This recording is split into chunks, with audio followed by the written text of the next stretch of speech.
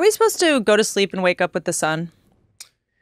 Not necessarily sunrise and sunset, but one of the most powerful things one can do for their mental and physical health is to view the sun with the eyes, sunglasses off, unless you have a retinal degenerative condition, for 2 to 10 minutes. First thing in the morning, you don't have to watch the sunrise, but while it's called low solar angle, when the sun isn't overhead yet. So sometime before 10 a.m. or so, noon, if you slept in, just do it anyway.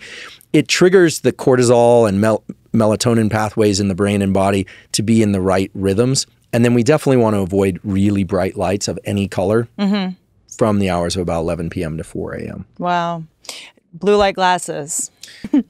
I think it's a good idea for people to avoid bright lights in the evening and night. And blue blockers are one way to filter out bright light by where you can still see, you can still function safely. You can't really drive with sunglasses at night, but you could wear blue blockers. I think. I don't know. I personally don't wear them. I just dim the lights in my home at night. But what about on your phone?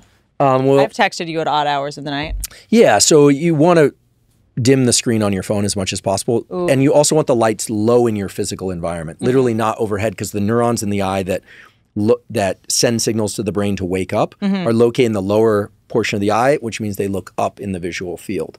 So I always say the single best thing anyone can do for their mental and physical health is get some bright sunlight in their eyes in the morning. If there's cloud cover, you're still getting a lot more light than you'd ever get from an artificial light.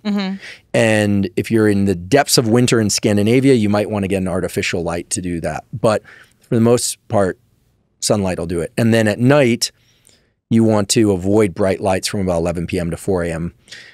of all colors. Wear blue blockers if that's in your practice. Some people get, headaches and migraines. We could talk, I know you talked about migraine. The same cells in the eye that set our circadian clocks and tell us when to wake up and when to sleep have a connection from the eye to an area of the brain that's in the thalamus, called the anterior thalamus, the anterior nucleus of the thalamus, that then projects to the meninges, which are it's like the thick tissue that the brain is housed in. Yeah. This area of the brain projects there, and it can cause photophobia and headache. So if you're getting a lot of bright lights, then the blue blockers might be good for you, because you can't wear sunglasses indoors. So you want to get a lot of bright light in your eyes during the day. You obviously never want to look at any light that's so bright that it hurts, because you can damage your retina. You don't want. I'm not talking about like staring at the sun. That would damage your eye. But through a window, it's 50-fold weaker. So try and get outside to do this, even if briefly. And then at night, avoid bright lights or wear the blue blockers.